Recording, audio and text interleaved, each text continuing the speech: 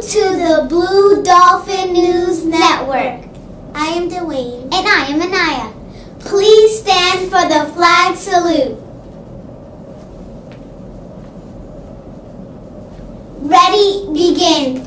I pledge allegiance to the flag of the United States of America and to the republic for which it stands, one nation, under God, indivisible, with liberty and justice for all. Now for our school motto.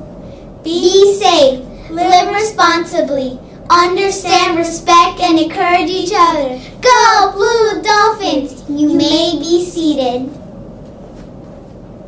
Joke of the day. What do demons eat for breakfast? I don't know. What? Deviled eggs.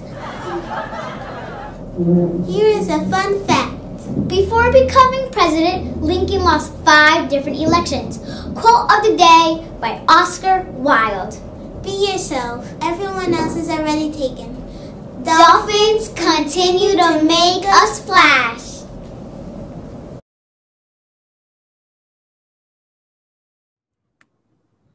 Hello, wonderful 3rd to 5th graders. I hope you're doing super amazing. I hope you had a great weekend. And we've been talking about this week about kindness and the power of our words, right? Not only the power of our words, but the power of our actions as well, right? Because what you do also makes a profound impact. We're going to be reading a really sweet book, and I'm going to get to it because it's a little bit of a longer picture book, and it's called Each Kindness. So let me share my screen.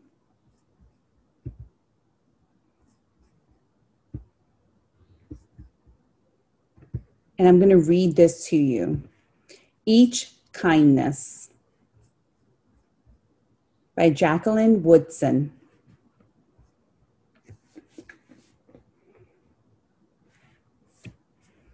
That winter, snow fell on everything, turning the world a brilliant white. One morning, as we settled in our seats, the classroom door opened and the principal came in. She had a girl with her and she said to us, "This is Maya." Maya looked down at the floor. I think I heard her whisper, "Hello." We all stared at her. Her coat was open and the clothes beneath it looked old and ragged. Her shoes were spring shoes, not meant for the snow. A strap on one of them had broken.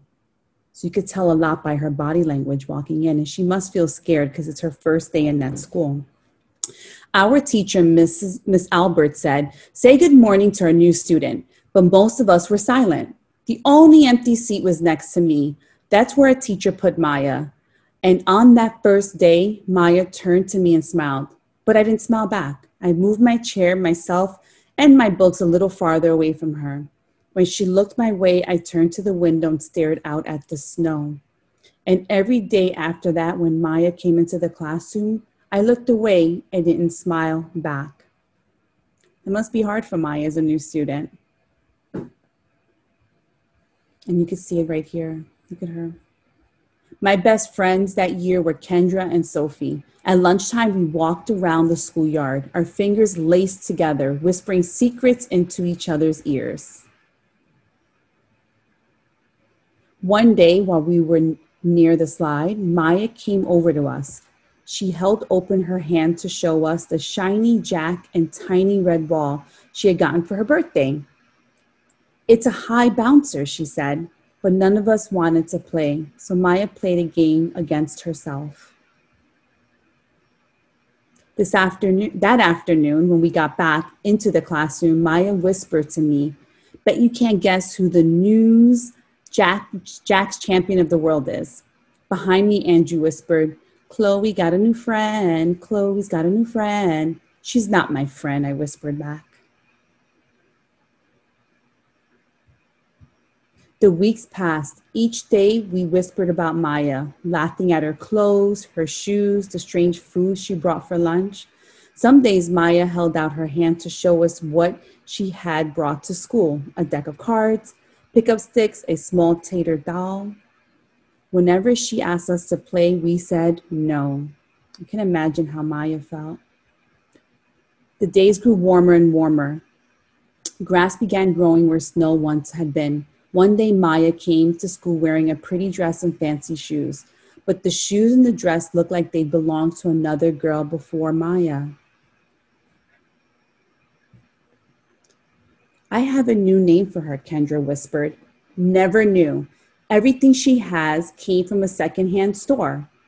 We all laughed. Maya stood by the fence. She was holding a jump rope, but did not come over to us to ask if we wanted to play. After a while, she folded in double, rolled the ends around each hand and started jumping. She jumped around the whole schoolyard without stopping. She didn't look up once, just jumped, jumped, and jumped. She was probably tired of asking them to be friends, right? She seemed like she was really trying hard. The next day, Maya's seat was empty. In class that morning, we were talking about kindness. Miss Albert brought a big bowl into class and filled it with water. We all gathered around her desk and watched her drop a stone into it. Tiny waves rippled out away from the stone. This is what kindness does, Miss Albert said. Each little thing we do goes out like a ripple into the world. So each one of those ripples are representative of what we do in terms of kindness, right? Then Miss Albert let us each drop the stone in as we told her what kind things we had done. Joseph had held the door for his grandmother.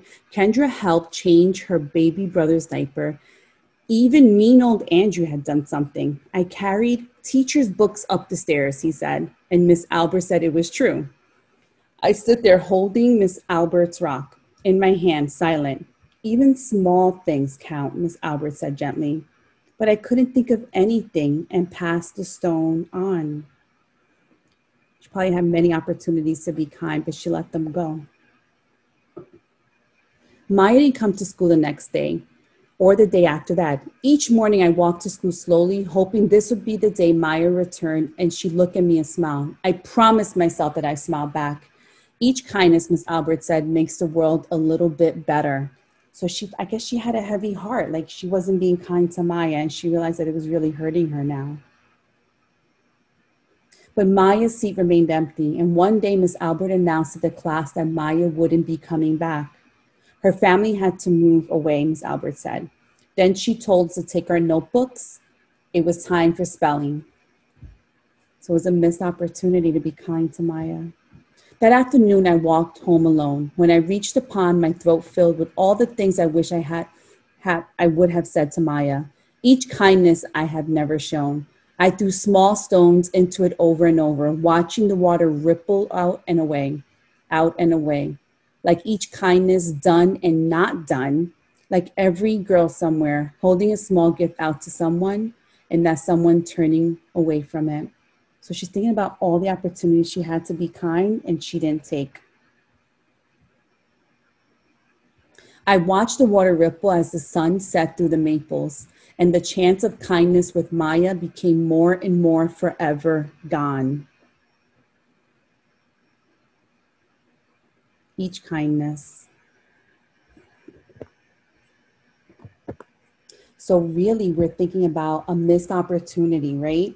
Where we have a new student that came in who may not have dressed like the other students or may not have looked like the other students, but what a missed opportunity for these children to really allow her to feel welcomed or to feel loved. So I'm just asking you, class, to make sure that you spread kindness to people that you know, spread kindness to people that you do not know. Always make people feel welcomed and loved, because you'll never know when you're going to see them again or when they may need that love, right? Because sometimes we just need a kind word from someone or a kind text message, a kind smile on Zoom, a kind, how are you doing? Or you look great from someone, because you never know what people are going through.